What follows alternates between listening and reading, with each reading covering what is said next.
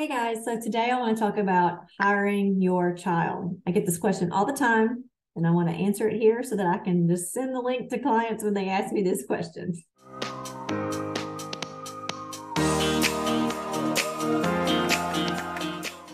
Hi, I'm Kimberly Bagley, CPA, and I help online entrepreneurs scale their businesses with the simple sort method.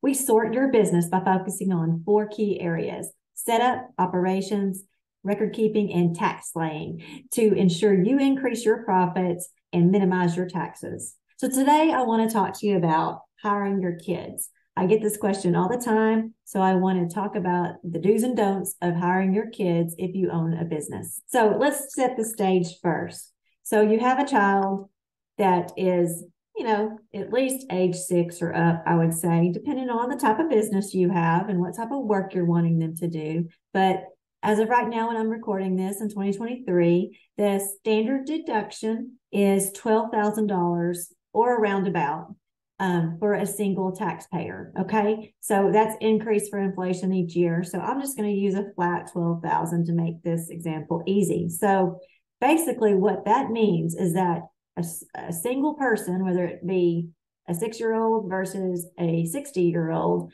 can earn up to $12,000 if that's the standard deduction for the year, and not pay a penny in federal taxes. Remember that. So that means if you want to hire your child and pay them up to $12,000, like I said, I'm just using that as a flat number right now.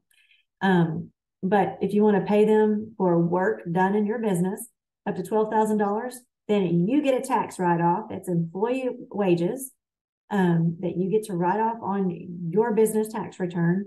And that income to them is not going to be taxed at all because it's under that standard deduction number. Okay. So as you can see, this is a great tax saving strategy under our S.O.R.T method. That would be T for tax laying, that we do employ with a lot of my clients. But there are a lot of rules to follow. You want to make sure they're doing bona fide work and that you're keeping track of their time and that they're treated like all other employees.